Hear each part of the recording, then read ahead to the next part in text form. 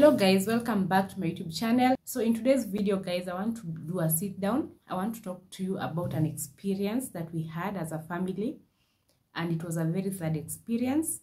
So I just want to share it out and to remind you that God is there. God loves you. God is always watching over you. Just trust in Him, believe in Him, and everything in your life will be perfect. So it was on the 17th of January this year, and we had decided to go and visit my husband's grandparents. They live in Nyahururu. So we had decided to go and visit them, just to take our daughter over there so that they can see her. It was the first time like ever traveling to see them for me and my daughter, but for my hubby, he amekuwa kienda huko. So we woke up well, we packed our bags.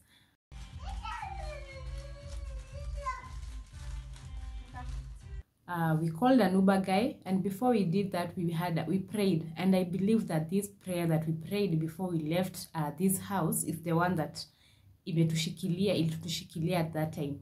Like that prayer like really helped us a lot. So we called the Uber guy. He came, he picked us up.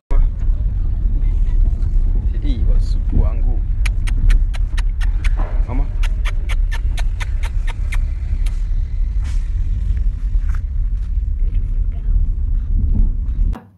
And he dropped us at Nyamakema. If you're in Nairobi, you know Nyamakema. That is where we boarded a vehicle to Nyahururu. So we found a Nissan, and it was almost full of people. But the seat that was behind the driver, it had a lot of luggage. So hakuna mtu angekaa hapo. The luggage was very like zilikuwa mobs, zilikuwa zimepile up. So we sat the seat behind the luggage, like ile seat yenye inakuanga karibu na ya conductor. That is where we sat. I remember telling my hubby that I don't like sitting where I can't see like in front. Napenda nikiwa kwa gari naona mbele, like naona barabara. So he was like, this is the only car, kindly acha tupande tu gari ndio tusichelewe, because it was getting late and it looked like it was going to rain. The weather was not good at that time. So I agreed, and yeah, we started the journey. And I remember like when we were tulikuwa kwa highway, this driver was like driving so fast. Other cars were hooting at him like because of how he was driving, and for me, I panicked. Like anytime I travel somewhere and I feel like the driver is driving speed, I always talk. I always tell the driver, kindly endesha pole pole ama unishukishe. That's what I always tell them. So on this day, I don't know why I didn't speak out, because I had that feeling like I was not okay, and I felt like everything was not good at that time. So I wish I listened to my instincts, and I wish I just spoke out, and maybe the driver could have slowed down. So I didn't talk because I don't know why I didn't talk. I don't know. So we kept on tukaendelea na safari yetu, and I was telling my hubby, no, something is wrong. I just want like atafadhali we alight the vehicle, we go back to Nairobi, we will plan this trip for another day. And my hubby was like, no, relax, we are going to get there safely, because my husband is used to traveling a lot. He goes to Kisumu, Mombasa, Eldoret, everywhere. Like he's used to that. So I was like, maybe ni ile tu woga yangu, but if he's na feel tuko poa, and then we're okay. I remember there were people who were sitting at the back bench. They were talking about accidents. Those people, I don't know why they were talking about accidents. I don't know if maybe they also saw how careless that driver was. I'm not sure. I think that is why, because they can't just talk about accidents without any reason.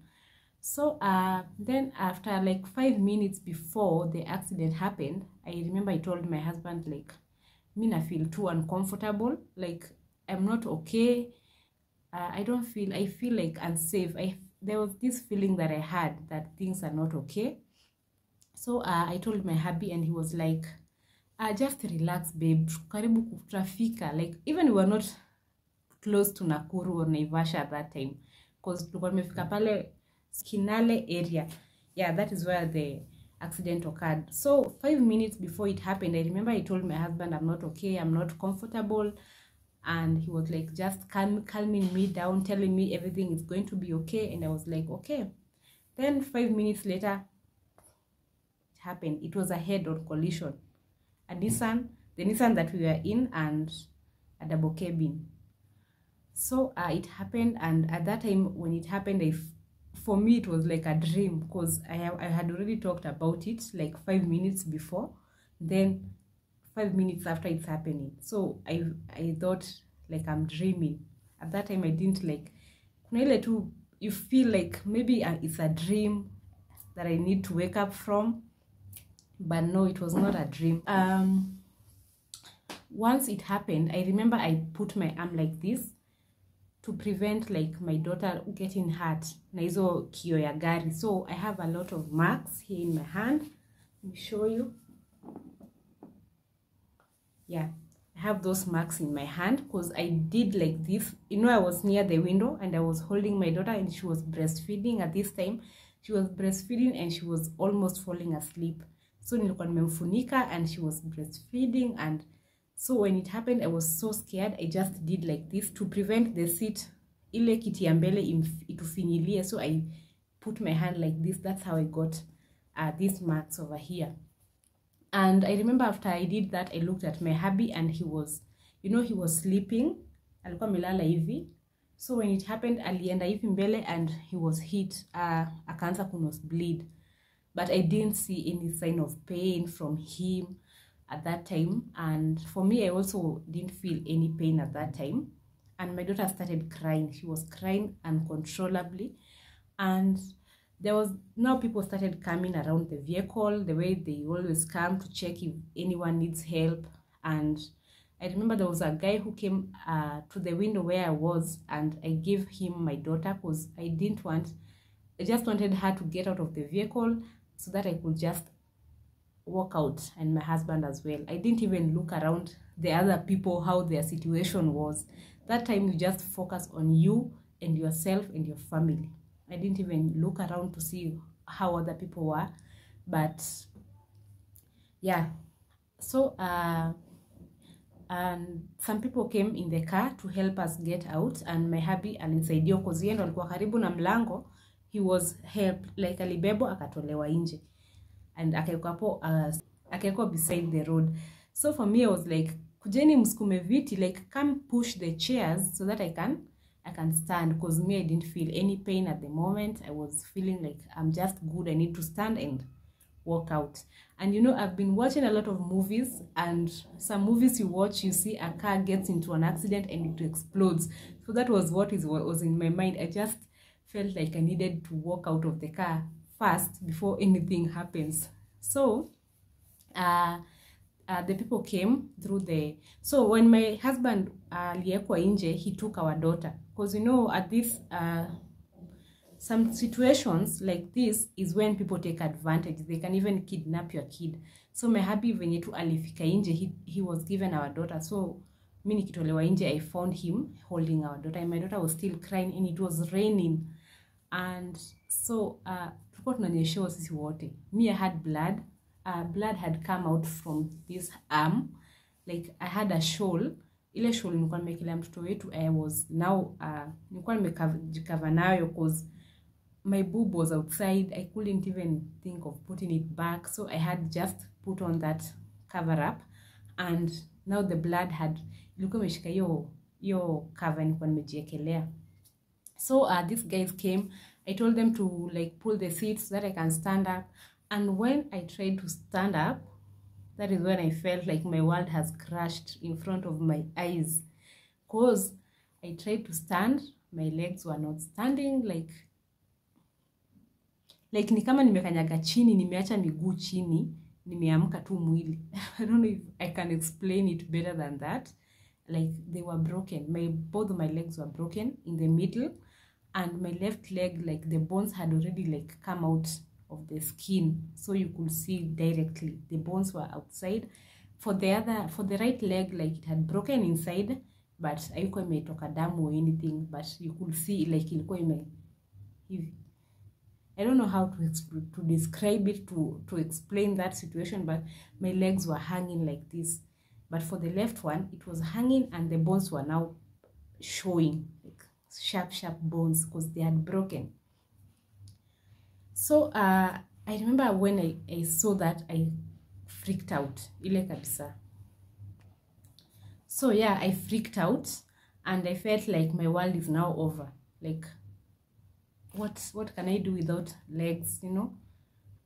I don't want to think of I'll be in a wheelchair and all that. Those are not what I wanted to do. Those are not the thoughts that I wanted to think at that time, but they were coming in my head. Like, I was now like picturing myself in a wheelchair and I have my baby.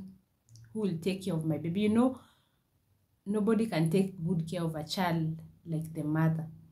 That is obvious. So all those thoughts came in my mind. Like, now I felt like my hubby will now, like, you know, leave me and look for someone who's useful. Like, I felt so useless at that time.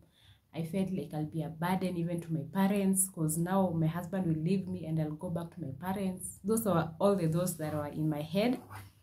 And I felt like, oh, like life can change in a second, guys. Life can change in a minute.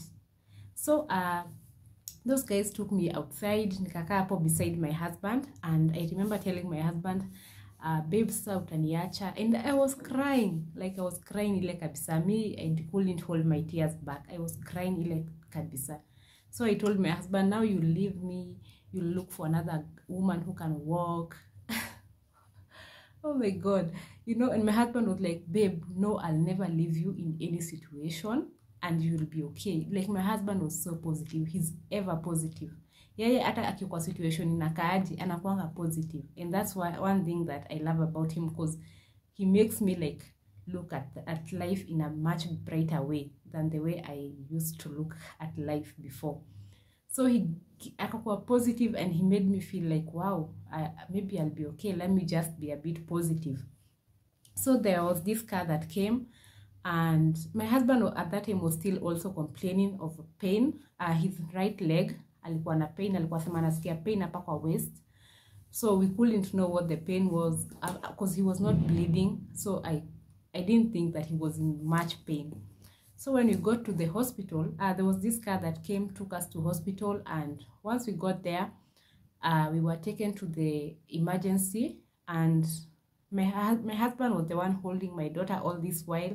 My daughter was crying. She wanted to breastfeed. She was confused and she was cold because she had been rained on when we were outside the vehicle. Like, it was so bad. I felt like I was really broken inside because I couldn't be strong for her, because I was also in pain and I was crying like a kid. I cried. So once we were outside the vehicle, I remember we called my parents. There was this guy who was so good. He like alitushughulikia, akanipea phone. I called my mom because I didn't want to call my mom at first. I wanted to call my dad because my mom has pressure at times, so I didn't want to break the news to her just like that. So I tried to call my dad, but he could not pick up his phone. So I called my mom and I was like, I'm just going to trust that nothing is going to happen to her. So this guy is the one who even talked to my mom, because for me, I couldn't even talk well because of how much I was crying. So this guy explained to my mom what happened and told him hospital yenye tunapelekwa, and yeah, now they were preparing to come. And it was very late. It was around 5 in the evening, 5 p.m. Yeah, in the afternoon. So they were preparing to come because they needed to come to see us and also to take my daughter with them at home, because my daughter could not stay in the hospital alone, and for us, we didn't know how long we will be in the hospital, especially for me because of how my legs really were. I thought that I'll be forever in the hospital. So I remember once they were on their way coming, I was taken to the ward because they needed to clean my legs, like to clean the wounds so that I could not get any infections. So they did that, and then wakanifunga na plaster mguu, and then I was taken to the ward. I was told I would wait for 3 days so that I could now be go back to the theater ndo wanieke hizo chuma. Kuna zile chuma wanaekanga mtu if you break a bone. I don't know how they're called, but yeah, I'll just call them chuma or rods, metal rods. Yeah. So they were supposed to put those metal rods in my legs after 3 days. And I remember before I was taken to the ward, I was asking these doctors, because they came to ask us a lot of questions, they were asking us if we remember our names, what happened, do you feel any pain anywhere else? And I was like, no, me, only my legs are in pain. And then they were telling me to do my legs, my finger like this, fingers and miguu. I was supposed to do like this, that you could know if it's serious or if I can be treated. So I remember they told me to do like this, and I could be able to do like this, like my fingers could be able to move, and I was so happy. Like they told me, if your fingers can be able to move, then that means the nerves are still okay. So we are just going to put metal in your legs and you'll be fine. You can be able to walk again.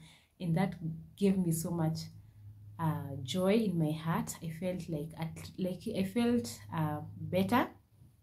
And now that's when they took me to the ward. And I remember at the ward, there was this injection that they injected me hapa kwa mgongo, and mgongo, spinal cord, yeah, on the spinal cord. And I got like nikaenda numb, my whole lower body went numb, and they did the thing they were supposed to do, and then I was taken to the ward. So in the ward I met this woman. This woman had been there since December. Remember, the accident happened in January 17th. This woman had been there in the hospital since December 2019.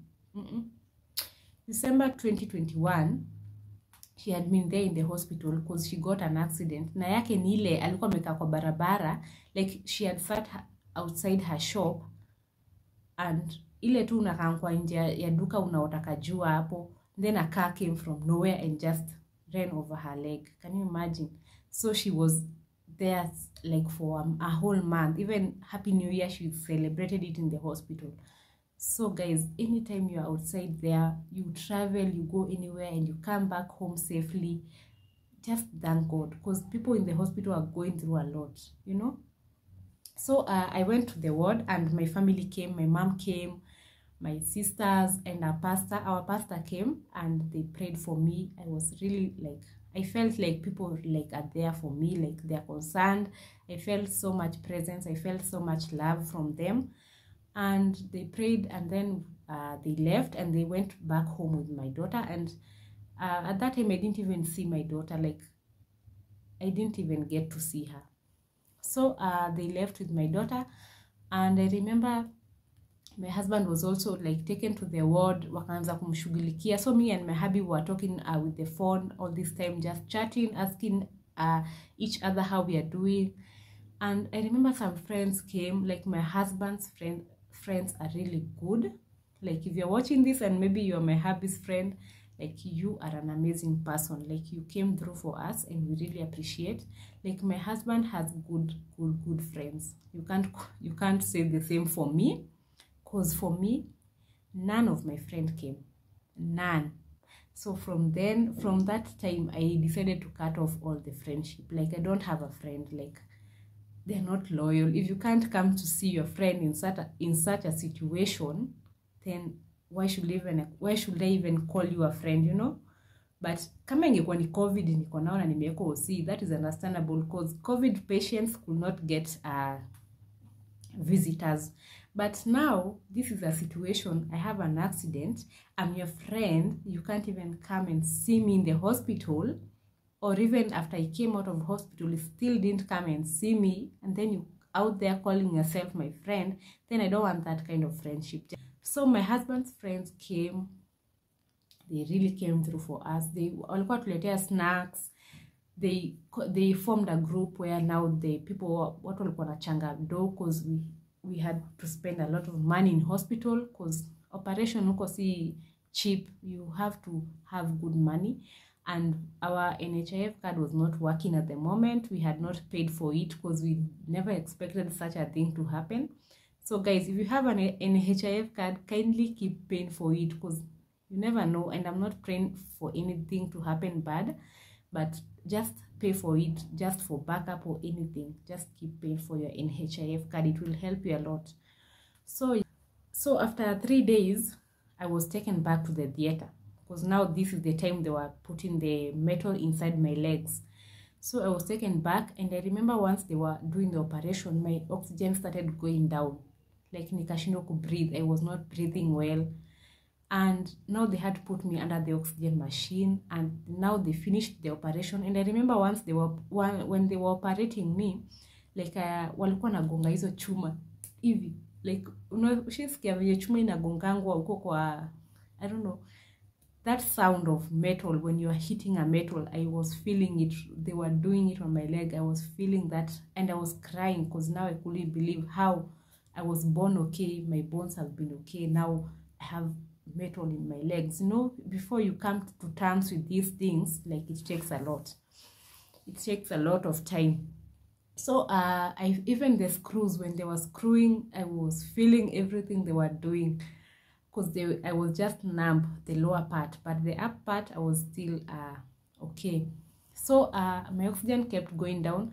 They kept me under the machine, and the operation was successful, and I was taken back to the ward.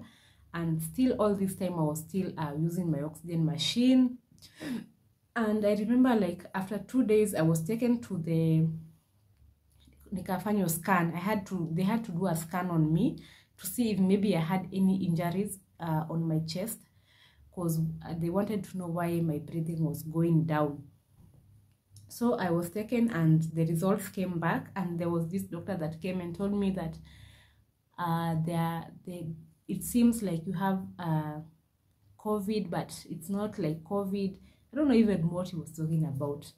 So they took me to a separate ward where I was all by myself, and I was so bored, because, you know, in the other ward where we were a lot of people, we used to talk a lot, encourage each other. Some people were telling me they fell from a motorbike, and that's how they broke their legs. And there was another lady who was walking in heels, and she fell down and she broke her knee. So, like, we used to interact a lot. So now being taken from that ward to a separate ward and a private ward where I'm just alone, and I was not even allowed to get visitors, because they wanted to see if it's COVID I have. So I felt so much bored in that room. I felt like I was so down. Like, you don't have anybody to talk to. Once the nurse comes in and walks out, you're alone. So I remember once they took me to that room, I slept there for that night. Then the next day, I was just there alone. So I used to stay on my phone a lot, just checking on people, Instagram, TikTok, all that. And I remember that night, the following day, the night, I remember I prayed, and I told God, I don't want to keep breathing through this oxygen machine while other people out here are breathing like air that is free. Like, you have given people free air. Why should I even be paying for air? And I remember that night when I prayed like that, I felt at peace. Like, I've never felt like that. I felt like it's God's presence in my life. I even told my hubby and even my parents, I told them that I've never felt like that. After I prayed that prayer, that night I slept well. Like, I slept in peace. I felt like peace had filled me inside my heart. In that whole room, I felt peace. I felt like that is God's presence in that room. So the next morning, the nurse came, and once they wakanipima, wakaona oxygen yangu had now been okay. Like, oxygen yangu ilikuwa imerudi poa. And I believe that prayer like really worked. I believe that was God in my room, because I've never felt at peace like that in my life. So I wakanitoa kwa oxygen machine, because, you know, I didn't want to be in that machine, because my parents were out here looking for money to like pay up the hospital bill, because for one leg, kuwekwa hiyo metal for one leg, it was going for 150,000, just one leg. So you can imagine both legs, that is 300,000. I have to pay for the bed. I have to pay for the food that I'm eating there. I have to pay for the medicine that I'm being given. Like, it was quite a lot. So, yeah, I was out of the machine. And that day, even my family came. My mom was allowed to come and see me, because now I'm okay. I'm breathing okay. So I don't have COVID. So my mom came and akaniona, and yeah, I was super happy at that time. So I remember like 2 days later, it's when I was supposed to be discharged, because the doctor who had operated on me told me like I could walk. So I was given kuna ile stuff nilikuwa nimepewa. I'll try and insert a picture here so that you can see that is what I was walking with. So yeah, all this time we were still chatting with my hubby, and I was the one who was going to be discharged before him. Can you imagine? Like for me, even when we went to the hospital, I thought that he'll be the one discharged before me, because kwenye aliumia, it was not visible like mine. So for me, I thought like maybe he'll be discharged before me. So the day came and I was discharged, and I went to my hubby's ward. I just checked on him.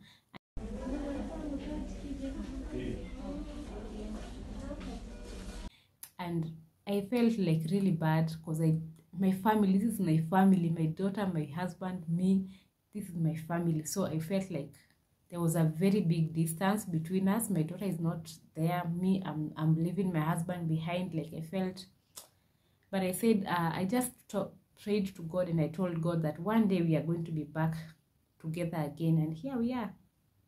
As you can see, we are doing good. So yeah, I was discharged and I was taken home. And once I got home, you know, my parents had not told me. All this time I was in hospital, I used to talk to my sisters who were taking care of my kid, and they used to tell me my daughter is fine. So when I got home, I found my daughter had slept. So I told them I need to see her, because I had missed her. It had been a week without seeing her. So wakaenda kumletea mtoto. So when they brought my daughter to me, my daughter had plaster in one leg. She had also broken a bone, and they had not told me all this while when I was in hospital. And I understand now why they didn't tell me, because if they told me, I could not, like my mind could not be at ease. So yeah, I understand why they didn't tell me. So when I saw my daughter had plaster in her leg, I cried. I cried like ile kabisa. I had missed her so much, and I remember she was breastfeeding. So when I came back, she stopped even breastfeeding. She had get used to this cow milk, and yeah, it really broke my heart to see her with that plaster. But within 2 weeks, she was okay, na alikuwa shatolewa plaster kwa mguu.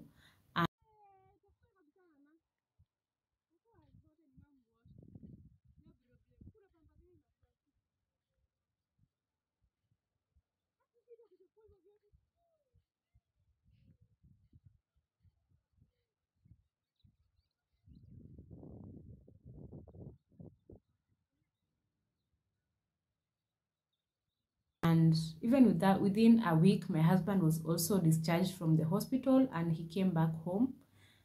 And he came back to this apartment. Like, yeah, alibebwa mpaka huku juu. For me, I went to my parents' place, because I couldn't climb stairs. You can understand my situation. I couldn't climb all this way till here. And I needed people who will be there for me and my daughter through that time. For my hubby, he stayed here with my uncle. My uncle came here. He was taking care of him, cooking for him, anamsaidia kufanya exercise and all that. So yeah, then after a month, 2 months, that is when we came back here with my daughter. And yeah, we have been doing okay. Like for me, I've been healing well. Even when I went to the clinic, my doctor told me that I'm doing well, and they are really happy with my progress. Because most people, like, wakieko hizi metal in their legs, like sometimes the metal rots inside, or maybe haisikizani na mwili vizuri. So for me, I've been okay, although sometimes I feel pain once in a while, but apart from that, I'm good. My daughter is good, completely okay. Her bone ilishikana, she's okay. For my hubby, is still using one clutch. Of late, I've been hearing him complain of pain, but I'm praying that once he goes to clinic, because he's planning to go to clinic next week, that maybe at I'm your good news, and maybe he'll be okay. Like, I'm just praying akue poa. For me, I was told I'll stay with these metals in my leg for 2 years, so I still have to ngangana.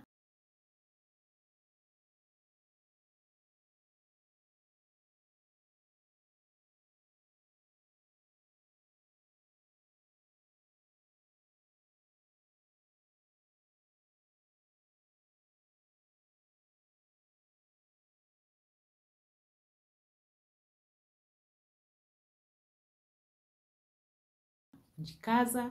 So guys, nikiwapostia content ya cleaning, kindly watch because I'm trying my best. I really love YouTube. I love posting here, and I hope that you guys enjoy my content. And yeah, so that's all guys. And I remember I forgot when we were in hospital, because now my leg, si wote tulikuwa kwa ward moja, we had leg issues. Going to the toilet, we were given kuna hiki kitu tulikuwa tunapewa ya kwenda kwa choo, like you use it on hapo kwa bed because you can't walk, so tulikuwa tunapewa kitu inaitwa bedpan. So that bedpan is something silver, inakaa tu choo, hiyo shape ya choo, but it's a silver thing. So you just lift yourself up, you sit on it, and you do your thing. It was really hard, but I'm glad that I'm out of that, and I pray that everyone that I left there is okay wherever they are right now, because we went through a lot together. We talked, we laughed together, like, you know, we encouraged each other out. So yeah, that's all. I don't think there's anything that I've skipped, but I just want to talk to you and tell you that some of your friends are not your friends. Like for me, I got to know my people through that situation. I got to know people who can be there for me in any situation that I'm in my life. I got to learn a lot about people, people who call themselves your friend. Kindly just be careful, because not everyone is going to be there for you. And I learned a lot, like my husband's friends, like I really learned a lot from them. They are really good people, and I pray that wherever they are, may God bless you, may God bless your families, may you never lack. And if in case of anything, we also will be there for you. So yeah, and even for my parents, I want to say a big thank you to them for taking good care of me and taking good care of my daughter when I was not around, and for even raising that money. It was a lot of money, because when you add my money and my husband's money, it was almost coming to 1 million, which was not there. We didn't plan for anything to happen, so raising a lot of money was really hard. But I'm grateful for them for being there for us. I really am so grateful. And even for my husband's grandparents, they came through a lot. May God keep blessing them and keep our pay maisha marefu. So yeah, even for my mom's friends, like they were really there for us. My mom's friends, they came through, and I really appreciate them for that. And anyone who came through by prayers, by sending us something, like that really meant a lot, and we really appreciate you. Yeah, that's all guys. So bye, I'll see you on my next video. Kindly remember to give this video a thumbs up and subscribe if you're not subscribed.